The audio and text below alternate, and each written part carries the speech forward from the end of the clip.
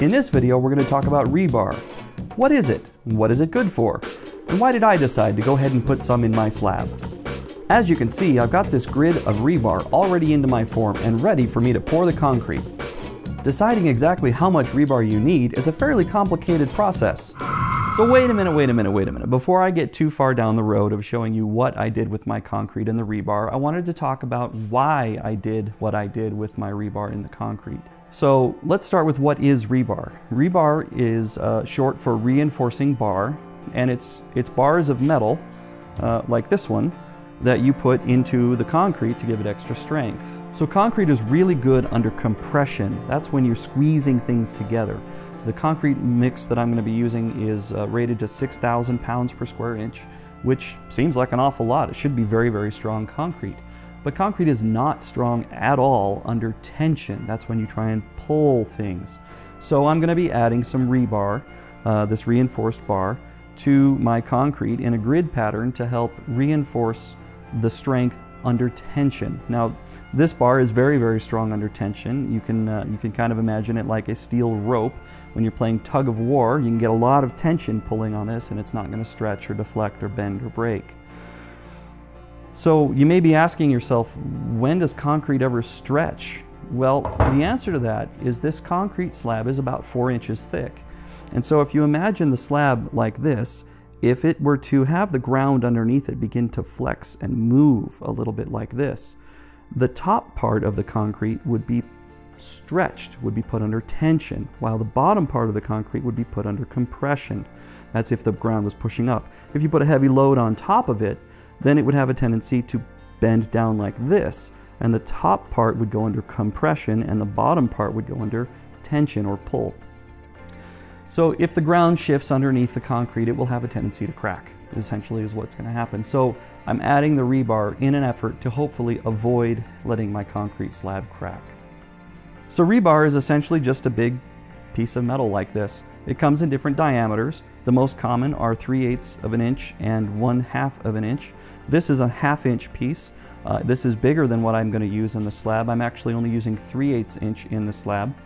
And there's also, instead of full-on rebar, some people recommend if you're doing a smaller slab like this, you can just use a metal grid, like you could use a small piece of metal fencing or specific concrete grids that they sell at the home center. Here's a few examples.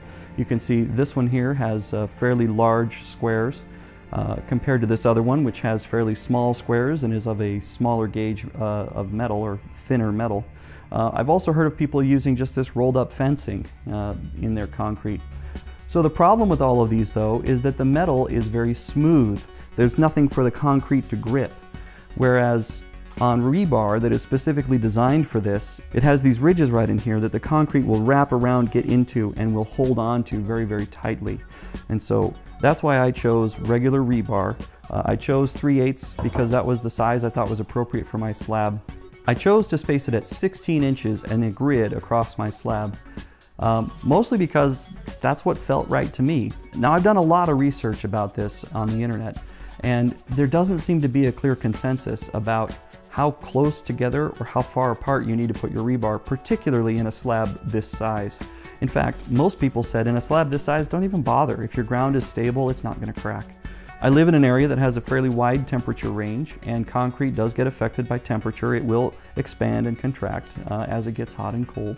And so in order to make it as stable as possible, I went ahead and put in a grid of rebar. Now, I know me waving my hands around like this kind of gives you the idea, but if you're looking for a better illustration of exactly what I mean by compression versus tension, there's an excellent video that I watched that helped me really wrap my head around exactly where in the concrete I should put the rebar and why I should put it there. And I'll put a link down in the description that you can go check out yourself. Okay, so now that we know just a little bit more about rebar, I'm going to get into exactly what I did and how I did it.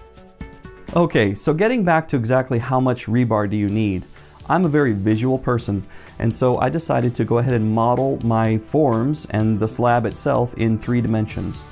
This would allow me to lay out in a grid and to decide exactly how many pieces of rebar and in what configuration I would need.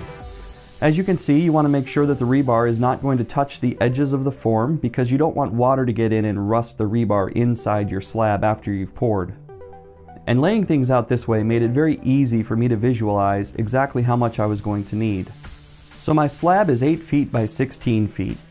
But of course, they don't sell rebar in 8-foot and 16-foot lengths. At my local home center, they sell it in 10-foot and 20-foot lengths. So I decided for the long ways to just use 10-foot lengths and overlap them in the middle so I wouldn't have a lot of waste. Similarly, for the rebar going the other way, I took a 10-foot piece and cut it in half and then overlapped those two 5-foot pieces. The result is this nice symmetrical grid.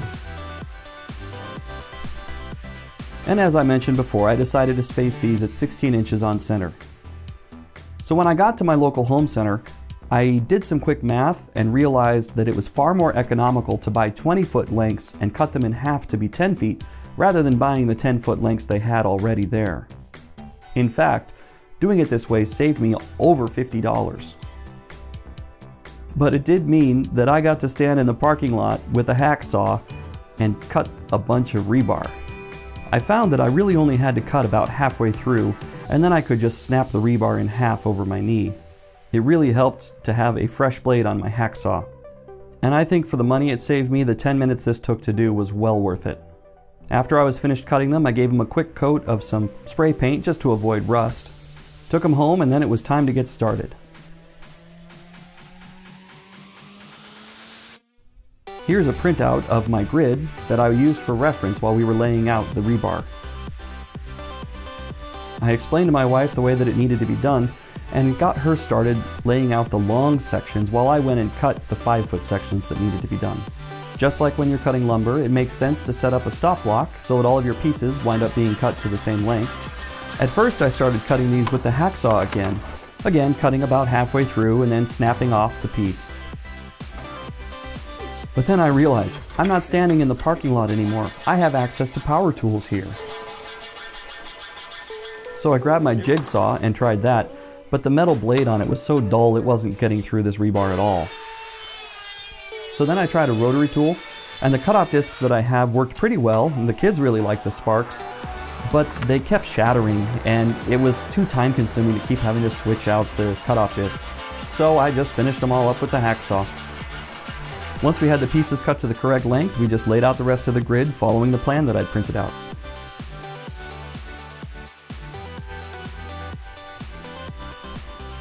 And once the grid was in place, then we used these wire ties to tie them all together at their intersections.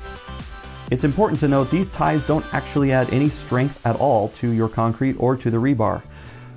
All they do is help make sure the rebar doesn't move during the pour. For a small slab like this, it's easy enough to just twist them by hand.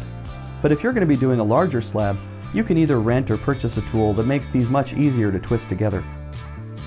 Once the grid was all locked together, we placed some risers underneath it. You can see these risers are just plastic. I like these plastic risers because they're going to be right at the very bottom of the concrete, right where it meets the gravel, and water can get up in there. If I used metal risers, there's a potential that that metal could rust. So using these plastic ones will prevent that problem. I evenly distributed the risers through the whole grid. After finishing with the risers, my son and I dragged this board across the top to make sure that there were no wires sticking up and that all of the rebar was well inside the confines of where the concrete was going to be. So now the forms are almost ready for concrete.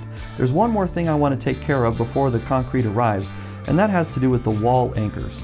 I'm going to cover all of that in my next video, so if you haven't hit that subscribe button yet, go ahead now so you don't miss it. And thanks for watching.